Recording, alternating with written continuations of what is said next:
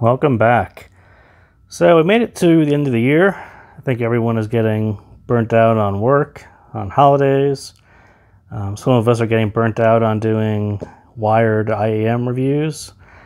So I thought we'd switch it up for something a little more lighthearted, maybe a little more fun.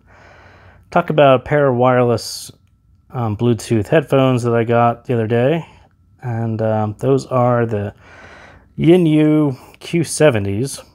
But the story actually begins from an ad on Facebook for a company called Nex Audio. It's on here somewhere. So Nex Audio, you'll see this ad on Facebook. It says, oh, Nex Audio, here's our headphones. They are Qualcomm 3020s, AptX, the whole deal. So followed through, went through on Amazon, bought them, received them, and it says, oh, they're Yinyoo. They're actually Yinyoo Q70s. So if you go back on Amazon and look for Yinyoo Q70s, they're actually, $2 cheaper. And they're actually from Yinyoo themselves. Or you can go to AliExpress and save yourself $12 and buy the same Yinyoo Q70s. So for those of you who've watched a few of my videos, Yinyoo Audio Store on Amazon has sent me some headphones, and this was not one of those. This one was pretty accidental. I didn't even know it was Yinyoo until I got the box and opened it like, oh, I probably should have just called them instead of going roundabout through Nex Audio. But lessons learned. And so I sort of chose these. It's sort of a good primer because last week I talked about the Feel or the Phil T1X, and I mistakenly said these were AptX, which they are not. Yet people are still talking about them and love them, so I will double down and say that these things are doing pretty well on the hype train, and people are still really, really liking them. It's kind of come down to Liberty Pro 2s and the T1Xs are kind of the two that are getting talked about, and one's $100 and something, and this is $30 to $40 ish. But so yeah, sorry, not AptX, but still a great sounding pair. If you're in the market, something to look at. So the Yinyoo Q70s are not your traditional earbud. So these are more like AirPod-ish, kind of a half-breed in between a typical earbud and an AirPod. So if you haven't been in the TWS market lately, so your typical earbuds kind of look like this. They are sort of bean-shaped, tablet-shaped, whatever you want to call that.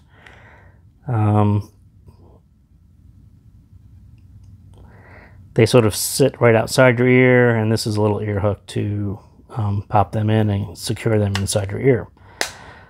These are more reminiscent of AirPods, but they don't exactly dangle from your ear as nicely as AirPods do. So rule number one on any TWS that you might get, you can see that I took off the tips. So first thing I do when I buy a pair is put on some KZ tips, and so that will get you pretty much all the bass, and in the case of these guys, too much bass. But that is the first thing you need to do, because the ones that ship with it are going to be garbage. And so rule number one, put on new tips, and then you'll see that it no longer fits into the case properly to charge. So you'll have to deal with that. So that's rule number one. So rule number two is sort of what I just talked about. This is the Q70 that was advertised by Nex Audio. It's actually the Yinyoo Q70. There's this whole game of different companies putting their names on the same pair of Bluetooth headphones. And so here's another version. This is actually a clone of, I think this was the SSK UFO style. And this is the Yinyoo, and everyone thought it was a clone of SSK. It was not. Still sounds pretty good, but if you actually did a Google search on this shape case or these shape earbuds, you'd basically run into, 5 or 10 different companies who all sold the same looking case and earbuds.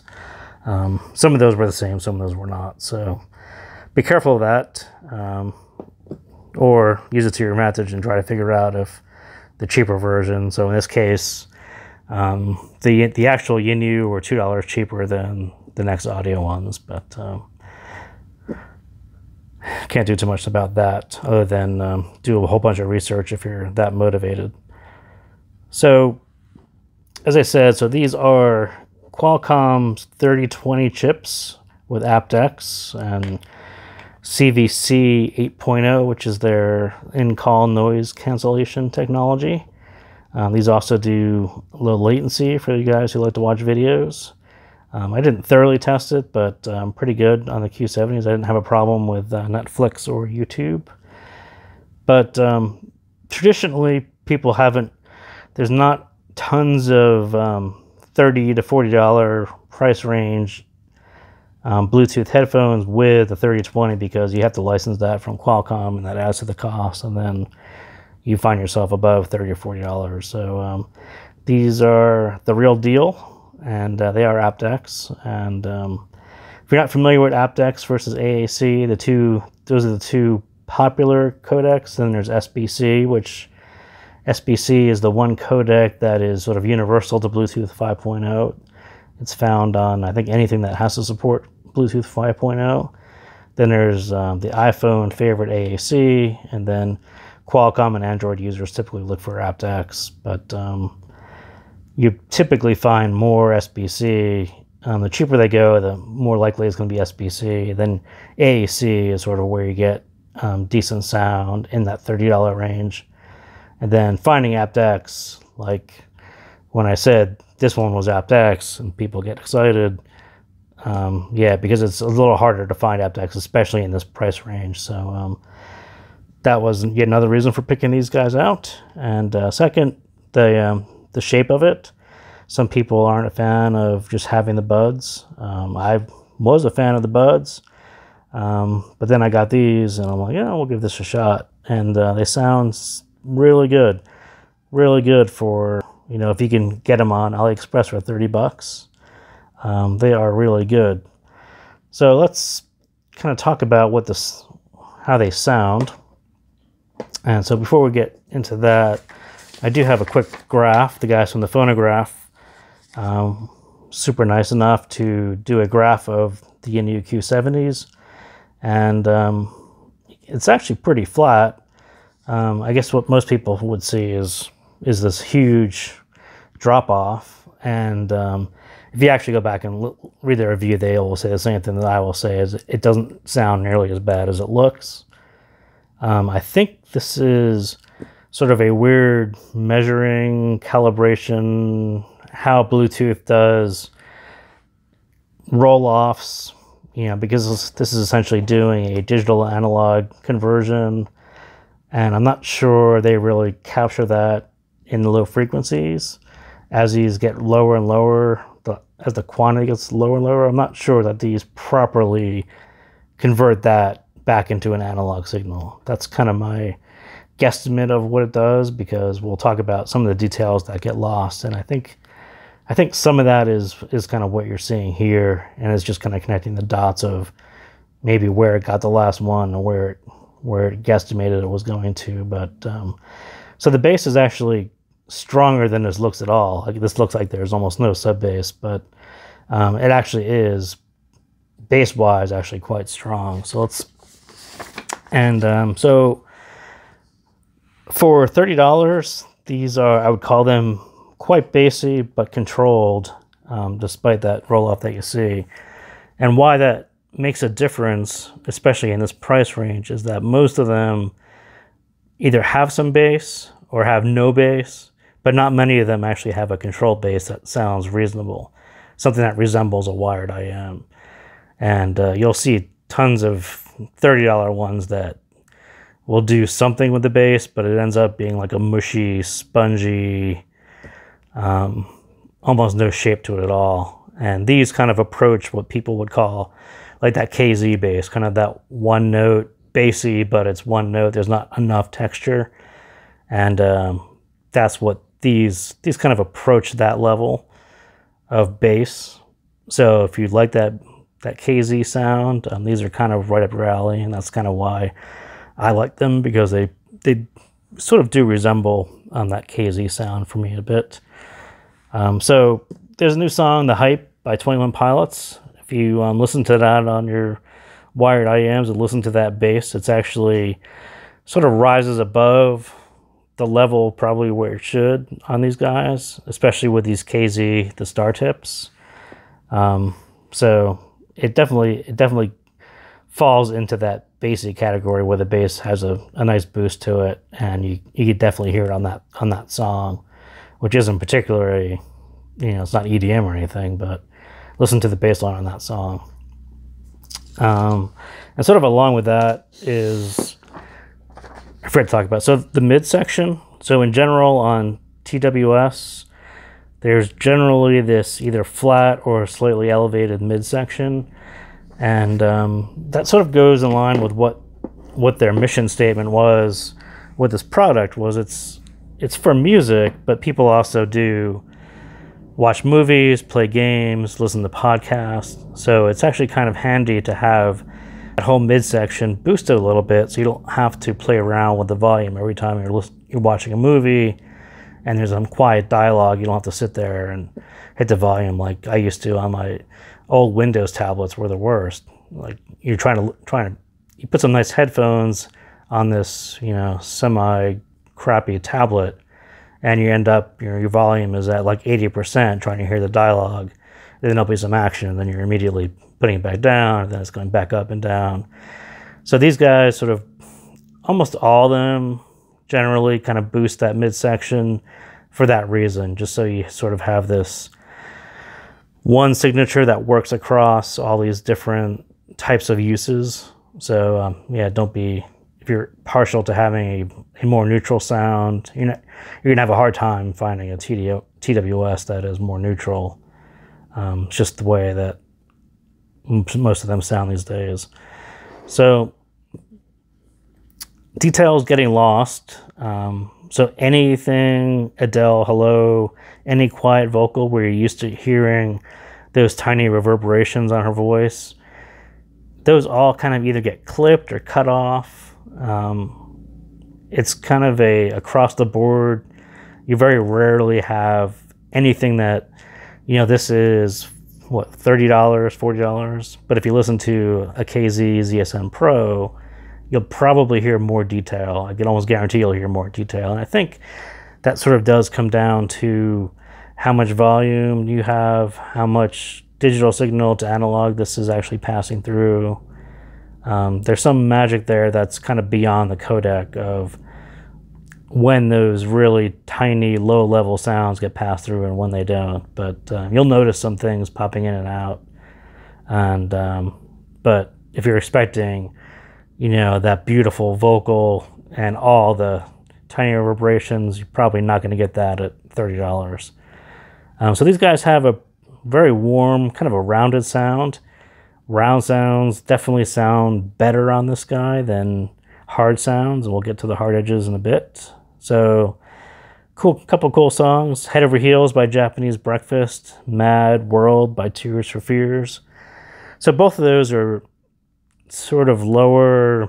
I mean, Tears for Fears is a male vocal, so in that, like, male vocals sound particularly better on this than female vocals, especially in that higher range, which I would call that kind of a harder edge, versus that male vocal, which is kind of more rounded. Those are definitely more suited towards this sound signature. But Dada Life's USA version of totally forgot the name of that song, Rage, something about Rage, I'll put it in the comments. But so these guys will rock out pretty good, surprisingly good. I was really into it really into that song. I haven't heard that song in a while. There's the USA version, and there's the other version which has Sebastian Bach in it, which isn't nearly as good. But yeah, I was kind of surprised that they rock out pretty good. It was a nice surprise. But I would avoid sort of the hard edges, industrial sounds. So Kanye West, from that album, Beautiful Nightmare, whatever it was called, All the Lights, Power, 9 Inch Nails, Hurt. Even kind of stepping into London Grammar's Hey Now, there's a couple, like her voice and some of the sounds are a little industrial. All those things that have hard edges just sound kind of weird on Bluetooth. And if you've ever used a Bluetooth headphone, you know, from years ago, and you knew they always have a problem like translating people's voices so they sound exactly like their voice.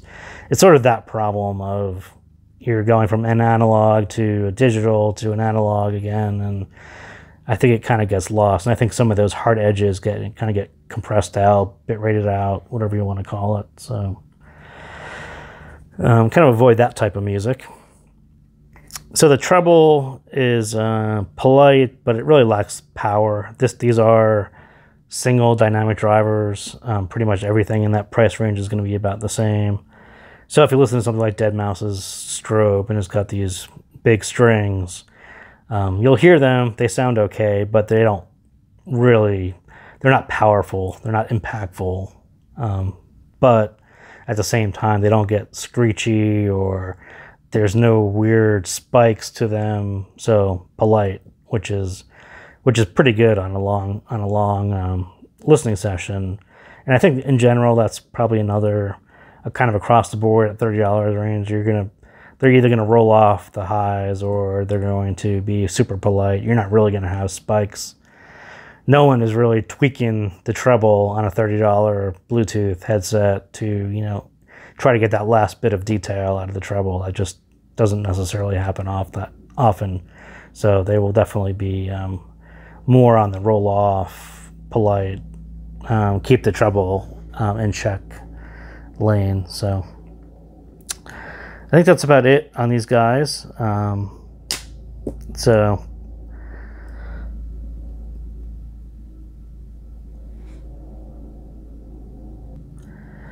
you know, if you have any general questions on TWS in general, you can try to ask, but it's a bit like the Wild West right now. There's just so many different new ones. Each one is slightly different.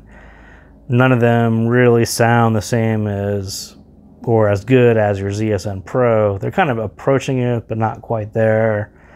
So for me, it's sort of fun, but it's really hard to do a critical review of something that, you know, costs $10 more than the ZSN Pro or the DT6 Pro, but doesn't quite have the sound quality that those have. So these are what I use outside for yard work or for traveling, or, you know, you're sitting on the airplane, you want to watch a movie and listen to music and listen to a podcast.